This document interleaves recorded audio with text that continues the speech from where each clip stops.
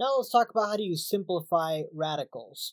So if you have this expression, for example, the radical of 32x to the fifth, and let's say you're doing a problem and you get that as your answer, and you look at the correct answer and it looks a little bit different. That doesn't necessarily mean you're wrong, because they might have just simplified it a bit further. And so, how can you rewrite this? How can you simplify this a bit? And the key is this. The key is that if there's a perfect square inside the radical that's multiplied, you can always pull that out and undo the square. So here's what that means. So for example, and with all these, just like with a lot of these questions, it's good to separate the coefficient with the variable. So let's first just focus on the 32. The 32, if that was a perfect square, if that was like 25, you could just say, you know what, the square root of 25 is 5. Pull that out, and then, it's just 5 on the outside of a radical, and you're done. But here, 32 is not a perfect square, so we got to ask ourselves, can we break down 32 as the product of things, something times something, where one of those things is a perfect square? Well, let's see. Perfect squares are 1, 4, 9. Well, right after that, 4 would work, right? 4 times 8, so we could do that. Another one that would work, probably even better, would be 16. Because 16 times 2 is 32, and 16 is 4 squared, right? So first of all, we could just rewrite this as root, and that's really, I'm just going to write this first as 16 times 2, right? And I'm just going to keep the x to the fifth as x to the fifth for now. All right.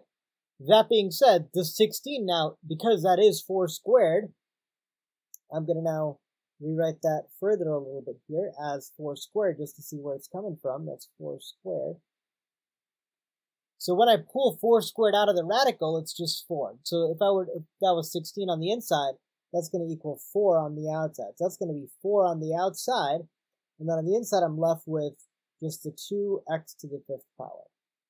All right, so that's how you could simplify coefficients. Just break it down as a product, where one thing's a perfect squared. Pull out that perfect squared. If after doing that, if what you're left with on the inside can also be further broken down as a perfect square, you could pull that out as well. If you would have divided this by 4, then 4 times 8, well then that 8 can further be done as 4 times 2, and that 4 could come out again. But anyway, so now what about this though? What if you have a variable?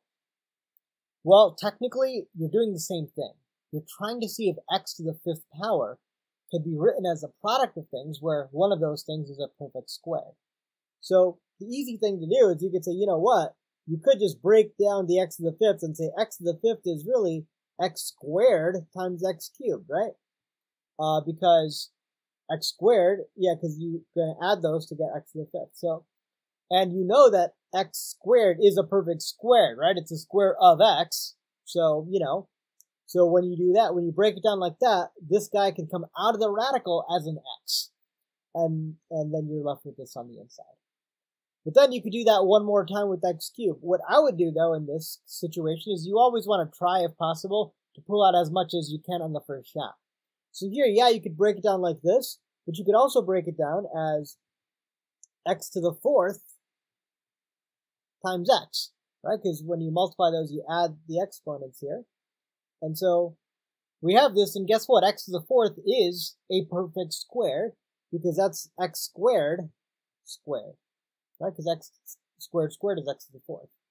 So long story short, I could then break this down. I'm just going to rewrite this now as, let's see, we got a 4 here, and on the inside, this can be written as 2, and instead of x to the fifth, I'm going to write it as x to the fourth, which is really x squared times just my x.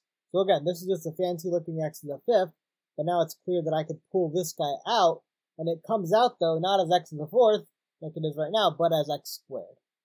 So that's going to be 4, and then the x squared comes out, and now what am I left with on the radical on the inside? Just this 2 and just this x. So just 2x. So if you look at the answer, and it's this, which looks very different from this, well, to a mathematician, those two are the same thing. There's no difference between those two things. Let's just do one more example now. All right, let's apply that here. Now notice here, this is not a square root, but rather a cube root. So whenever you have a cube root, well, you might have already guessed, essentially what you're looking for is not perfect squares, but perfect cubes. And so if you could break something down as a perfect cube, and then you could pull that out. So perfect cubes, as far as, let's first talk about the coefficient. What are perfect cubes? Well, 1 cubed is 1, 2 cubed is 8, 3 cubed is 27, and so on. So right off the bat, this, well, let's see. We could break this down as, let's see, the only perfect cube that even seems within reason is 8, which is 2 cubed. But this can be broken down as 8 times 3. So here, I'm going to first write this as 8 times 3. So that's 8 times 3. All right, and while we're here, let's see what we can break these down as. So, so let's see what we can do here. So now we're trying to find perfect cubes. So to find perfect cubes, what are the perfect cubes of x? Well, x cubed is just x cubed, but after that, so we just want to pull out as many x cubes as possible. So it'd be x cubed, x to the 6th, x to the 9th, right? If you were to keep picking x to a higher and higher, x cubed to a higher and higher power, this is x cubed to the 1st power, x cubed to the 2nd power, x cubed to the 3rd power, and so on. So looking at these, you could basically factor this out as x to the 9th times x. That you could write as x to the 9th times x. And y cubed already is a perfect cube, so we could just leave that as is.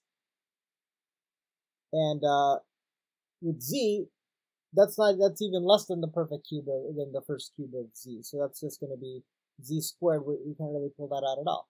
So looking at that, we could then pull out this 8, which comes out as a 2, because 2 cubed is 8. So we're pulling out the 2. We're pulling out this. Now, if that was a little bit confusing about how they worked with the variables, think about it this way. The cube root is really something to the 1/3 power.